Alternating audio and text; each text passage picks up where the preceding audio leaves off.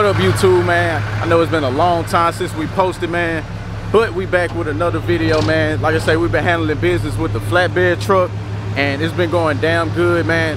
Probably way more easier to book flatbed loads than the box truck loads, but you know, we still love our box truck and we still gonna run our box truck. But man, the flatbeds is definitely something I'm encouraging y'all to get into, man. It's easier, it's less fuel on the dually trucks as well.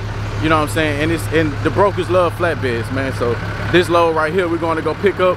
This is $4.4 a mile, and it's paying $700, and it's going from Houston to Church, Texas. So it's like 160 miles. This is a damn good load. Like I said, man, if y'all interested in growing y'all trucking company, I would recommend getting the flatbed, man. Flatbed has just been so easy. It's been so good. You don't have to do too much negotiating with these brokers, and they really just give you what you want, like easy, you know. So I'm gonna take y'all on the journey, man. We're going to pick up the load right now.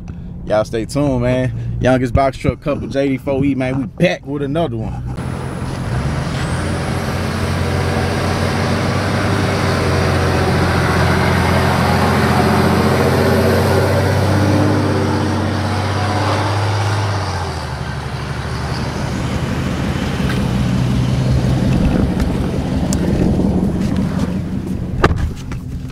All right, gang, man, so we pulling up to the drop off right now. Chasing behind them. So we pulling up to the drop off right now, man. Like I say, this is a load. It is a tarp load, man. We hate tarp loads, man, but we do our best, you know what I'm saying, to tarp the load or whatever, you know, as long as it's covered, man. We out here, it ain't about to rain or nothing right now or nothing like that, but we still do our best with the tarp. And of course, you know, I don't know, it's just something I just can't get used to, that tarp and shit. But anyways, man, I'm pulling up next to the behind the driver right now. We pulling into the shippers right now. They got us out here in what is it, Rosenberg, Texas, which is just like probably like 20 minutes away from Houston or something like that. So we about to load up the flatbed right now, and I'm gonna show y'all the load when it's on the flatbed. As you can see, man, we pull up to the shippers, man. We're about to get loaded right now.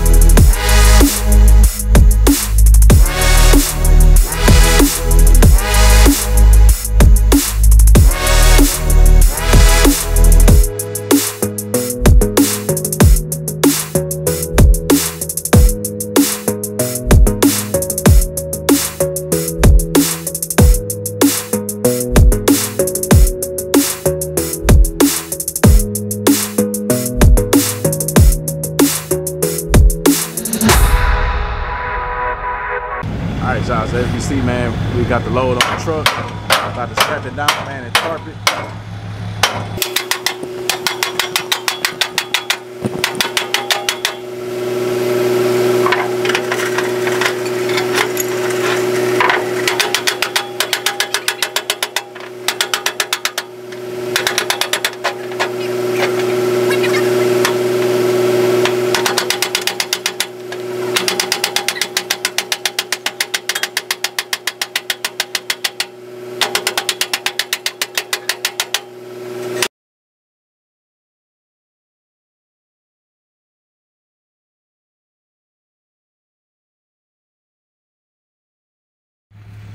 motherfucking hot out here. Boy, I got out the shirt.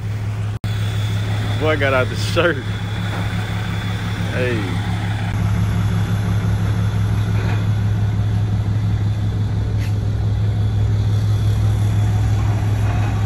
What up, YouTube, man? So look, I got Deja out here, man. As y'all see, it's hot as shit out here in Texas, man. It's like 100 degrees right now. We in the field, y'all. We in the field now, man. So I just wanted to talk to y'all, man, about box trucks versus flatbeds.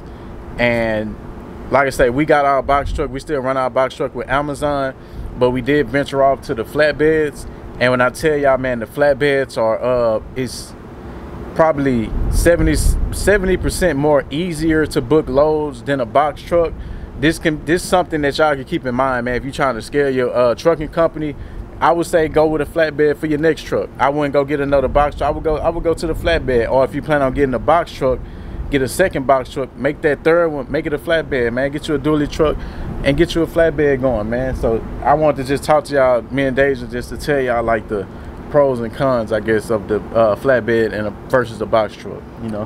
Right. So for one, since I've been booking the loads for the flatbed, I noticed that the negotiations are way more easier. Like for the box trucks, you have to literally like plead with them to get you that at least $2 a mile, at least $3 a mile. As far as with the flatbed, it's like I can get $3, $4 a mile with no problem. Easy. I can get $5 a mile with no problem. Like it's so much easier booking loads with these flatbeds than it is with them box trucks. Right. So that's one pro. The second one is, the second one is, as far as loading, I don't think it's as hard as or take as much time as when you have to load a box truck. I feel like with the flatbed, it's way more easier. You can just strap it up and you leave, unless you have a tarp. Yeah, now, tarp. I was about to say tarping now. With the flatbed is tarping. I noticed that even with people that's like been in the flatbed for a long time, they still out here.